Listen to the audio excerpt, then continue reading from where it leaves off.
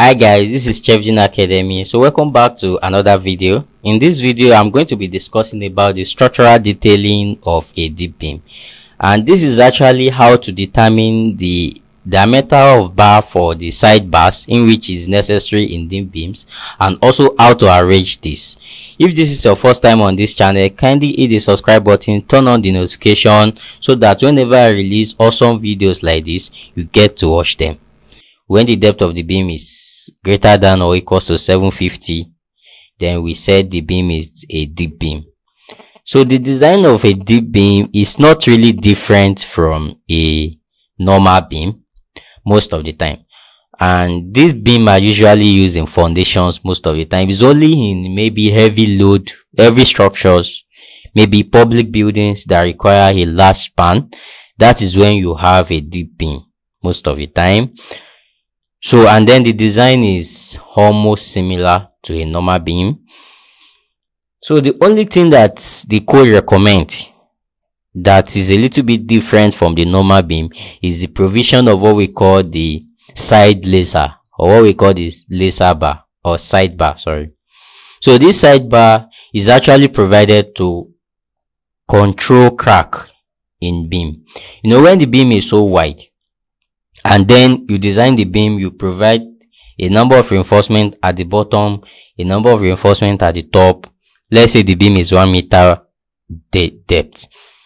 So because there's no reinforcement between these two top and bottom reinforcement, there might be tendency for the concrete section to crack under compressive load. So that is why the code recommends providing side bar or side lasers. So according to the code, I think BS 8210 clause 3.12, you can check around that side.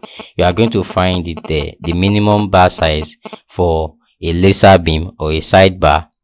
So the bar size, the size in which you can use, is actually given by a formula. The formula is called SB multiplied by B divided by Fy. So let's say this is the size of the beam. The B is said to be the width of the beam, and that is actually what we have in this formula. Fy is same thing as the tensile strength of the steel reinforcement, the characteristic strength of steel.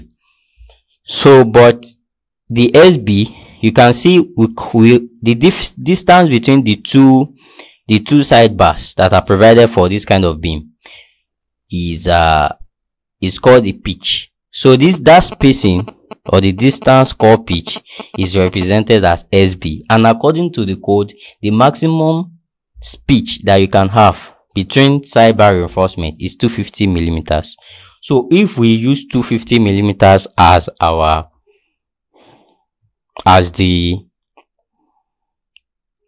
250 millimeters as the SB, that is the spacing between the reinforcement, is 250 pitch. So, and this pitch must be less than or equals to 250. The maximum value is 250. Then this SB is the depth of the beam. So let's say our beam is 300. Then Fy is the characteristic strength of steel, 410. So substituting this will give you the size of bar that you are supposed to use. Maybe 10 mm as your side bar, or 12 mm reinforcement as side bar.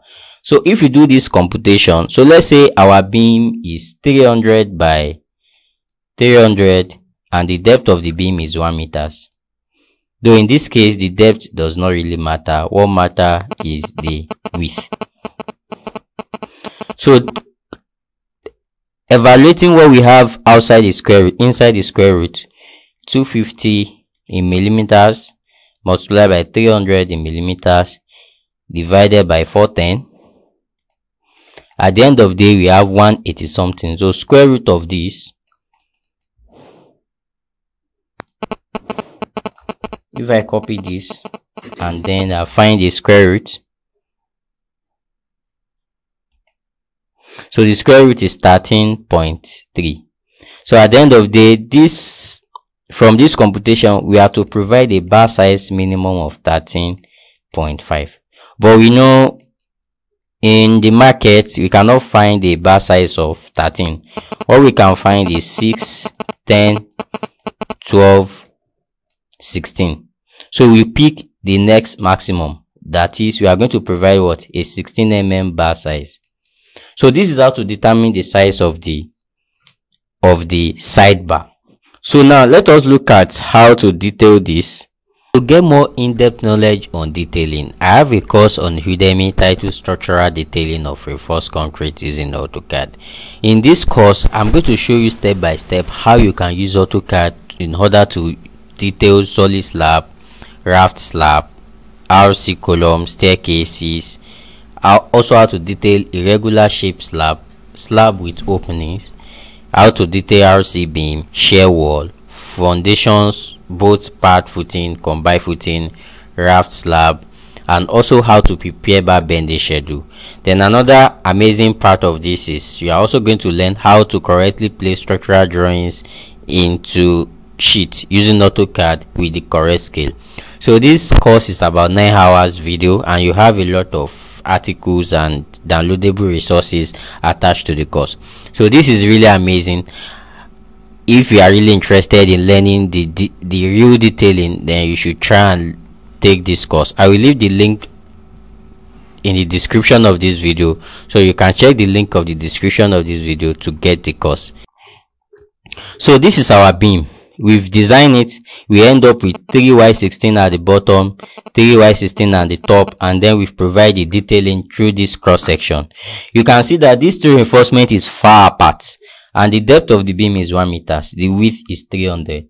So based on the design, based on what we just did now, we are expected to provide a bar size of 16 mm, and then the pitch value, that is the spacing between this reinforcement, must be what? Must be 250. So how do we now know the number of sidebar we have to use? So let's say this is the detailing along the longitudinal section. What we all just have to do is provide a long reinforcement because it's a straight bar. It is just provided to prevent crack. So let me make it the same layout as this one, match property. So but this reinforcement has to be arranged from around here to here. So what I'm going to do is let's copy this guy,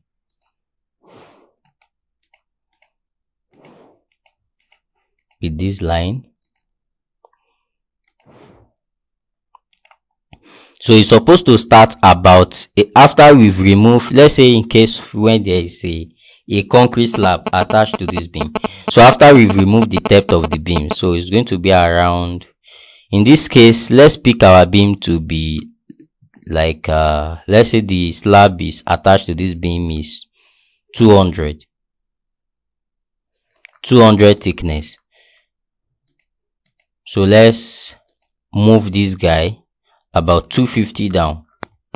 That is where it's going to start from, 250 down, and then it's going to end about here anyway, and then the spacing between them must be 250.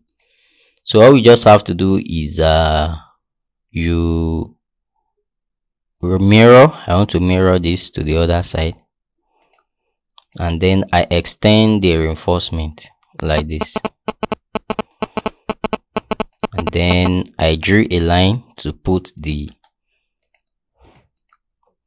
match property. So that means the reinforcement is going to start from here. Let me move this line a little bit. Start from the start of this arrow and end towards it. So, and then you can even put a donut to signify that you are referring to this reinforcement. So the naming of the reinforcement is almost the same thing as the normal bar. It's almost the same thing. So we want to know the number. So how do we know the number?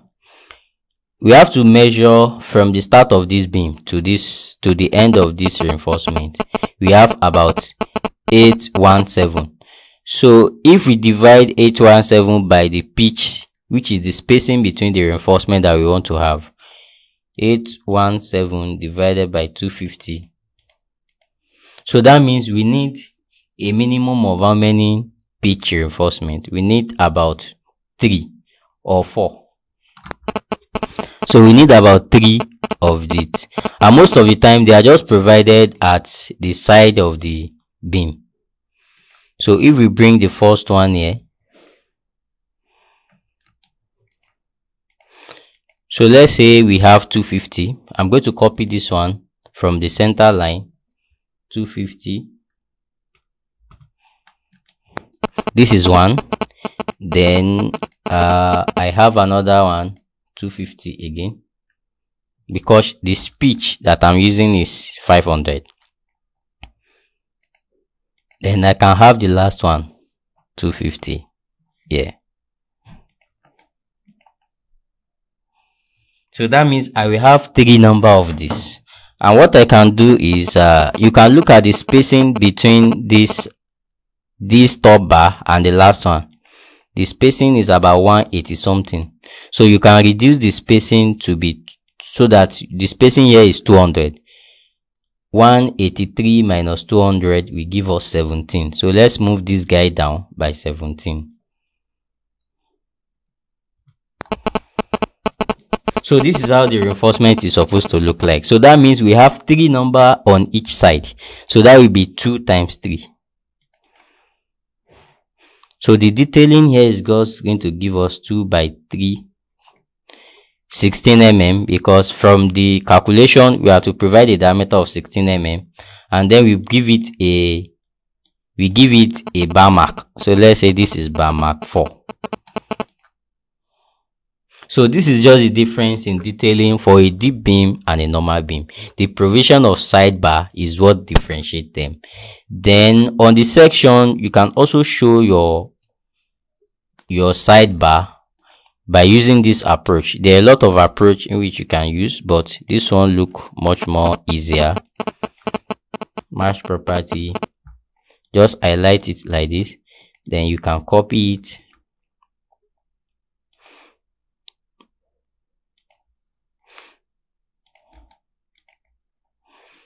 Then you connect these 3 lines together, trying to show that it is one line, and then you give it the same color. Then you name it just like the way we've named this one.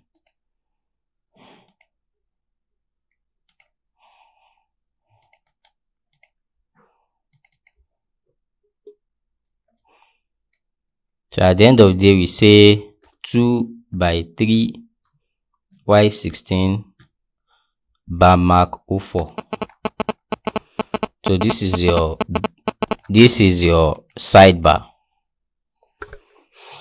So this is how to detail a deep beam. The major difference is just the sidebar. So once you detail the main compression and tension reinforcement at the top and bottom, then you have to use the formula that I showed you earlier on how to determine the minimum size. So once you determine the minimum size, and then you have to select a pitch value, a pitch spacing, that is the spacing between these 2 sidebars. According to the code, the maximum spacing is 250. So in your own case, you can try to use 200, but to be economical in your design, you can just go with 250 as the standard. Then once you do that, you can now start determining the number. So once you know the number, you just put it. It's just a straight line. Actually, it's a straight bar. Most of the time it's always straight in cross section. In longitudinal section, it's a straight bar. So once you put the straight bar, then you can indicate the number on the section of the beam. Thank you.